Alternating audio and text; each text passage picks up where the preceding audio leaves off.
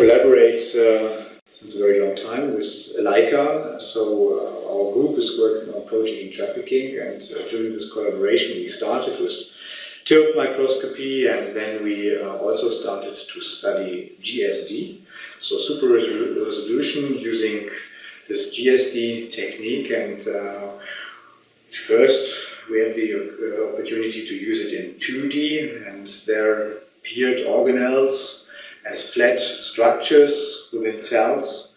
Now with the new 3D variant, of course, we can see how these flat structures appear in the third dimension, and originally circular structures, they become round, like a ball, for example, and we can see how these structures then localize within the cell in 3D, which is very important for us, because then we can allocate them in comparison to different other structures. So we know how trafficking occurs, how protein traverse organelles from one organelle to the other in 3D, and this is very important.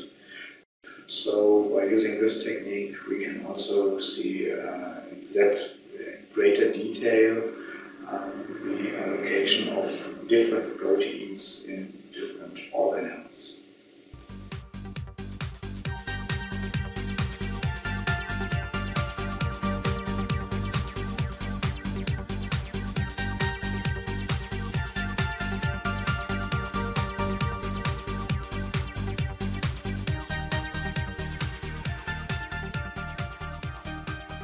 Yeah, in my mind, the GSD microscopy is the ultimate super resolution technique.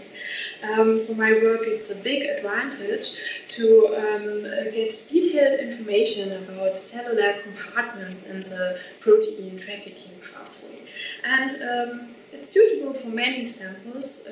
It's very simple. You can grow your cells on cover slips, and then you can fix and stain them with commercial staining protocols.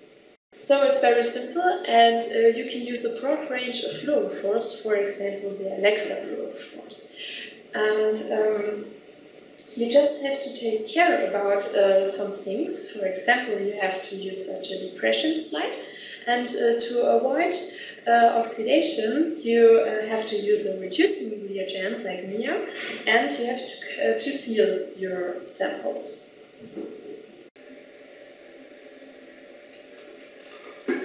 So the technical usage of the new 3D GSD system is very simple, since the 3D software is nicely embedded into the GSD wizard. So the 3D imaging is more or less the same than in 2D. There are two main challenges in 3D GSD imaging, and those are calibration and set localization. For a good set localization, you need a very good staining of your specimen, so that the software can easily distinguish between the blinking events. To show you this, I have a nice little video where you can see that those problems can be overcome, which you can see here. I'm using 3D GSD imaging because I was wondering if my protein of interest is really located within a vesicle or perhaps in the vesicle membrane.